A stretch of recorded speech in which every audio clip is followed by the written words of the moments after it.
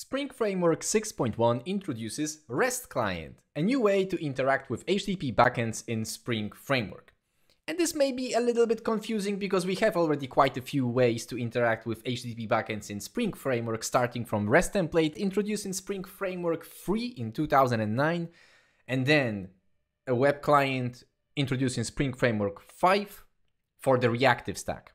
So why do we actually need a new client? The REST template started as a relatively small class.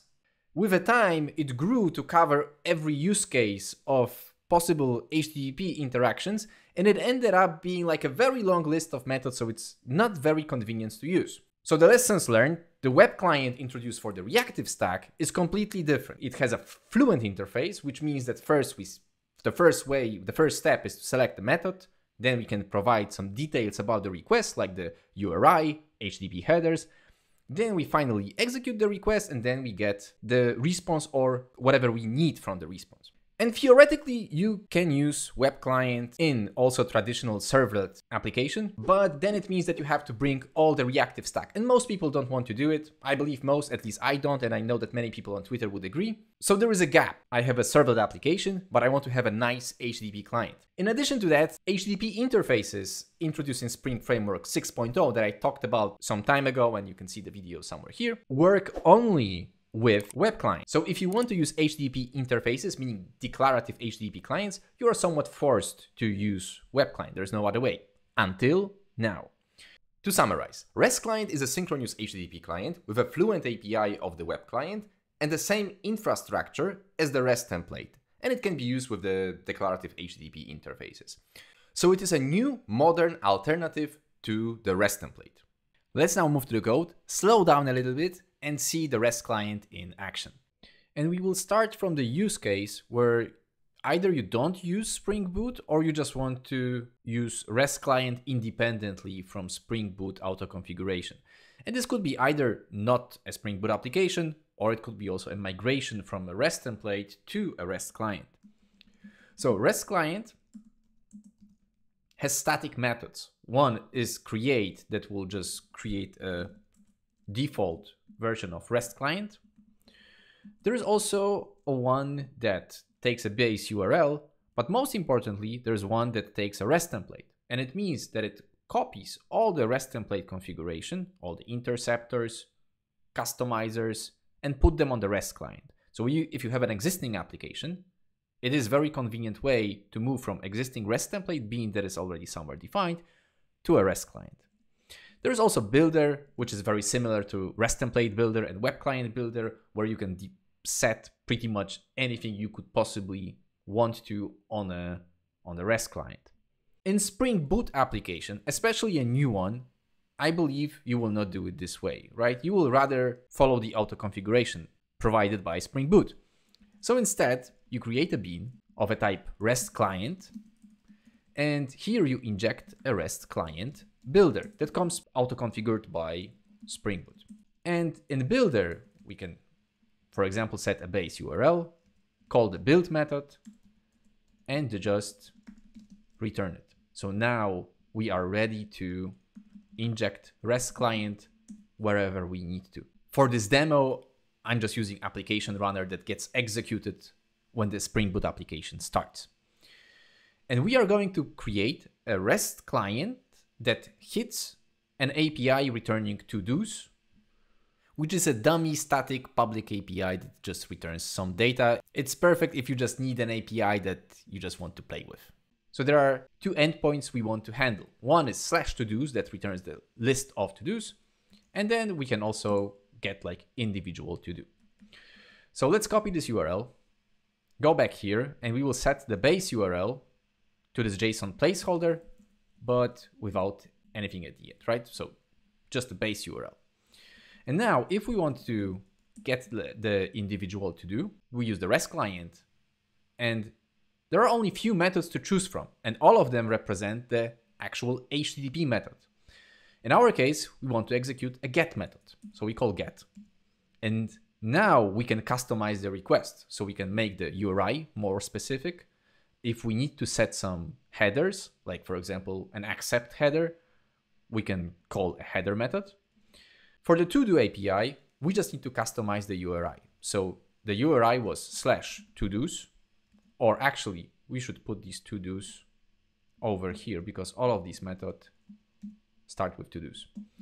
So it will be just to do, and then there is an ID.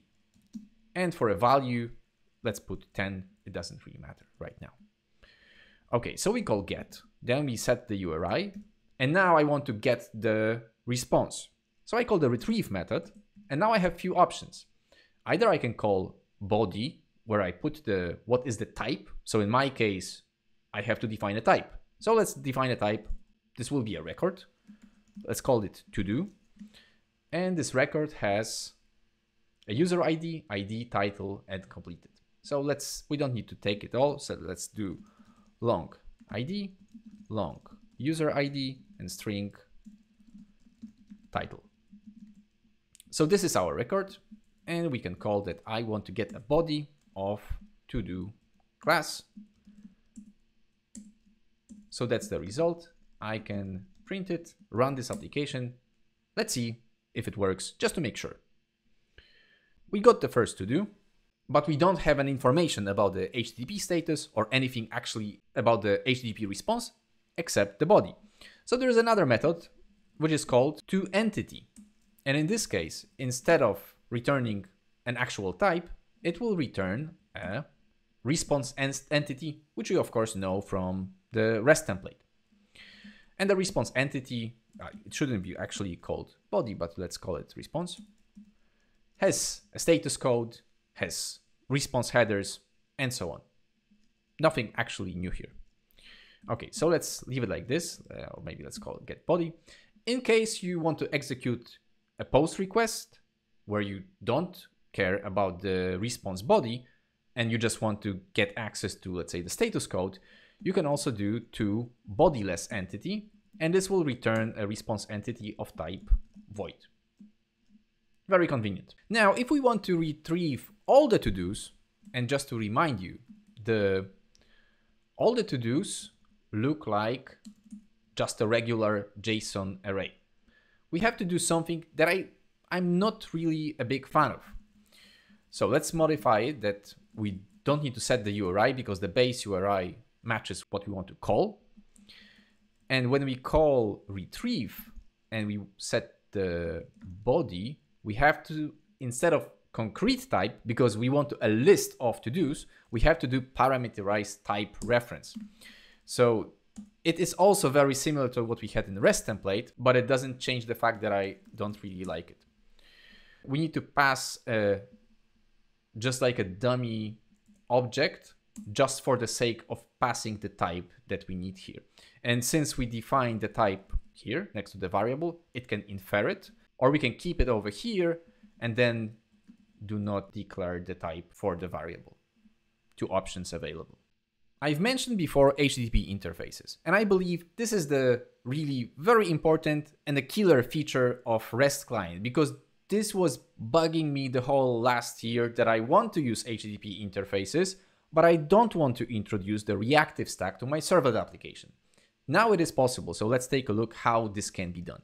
So first, let's define an interface to do client. And just in case, if you are not familiar with HTTP interfaces, I made a separate video around 1 year ago about this very topic.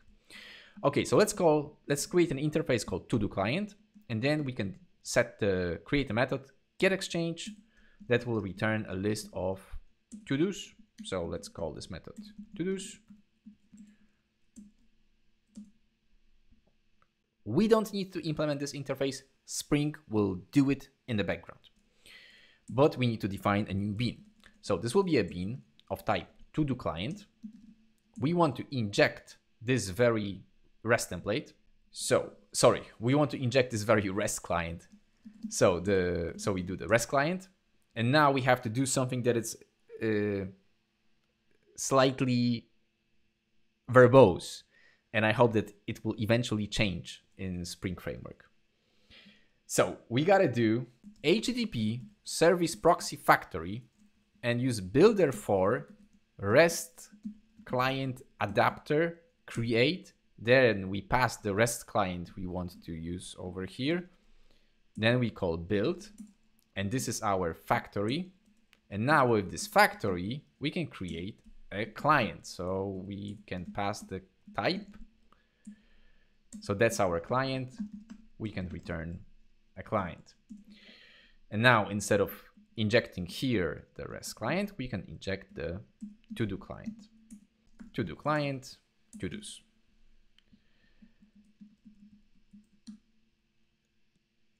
Let's just run it to make sure that it actually works.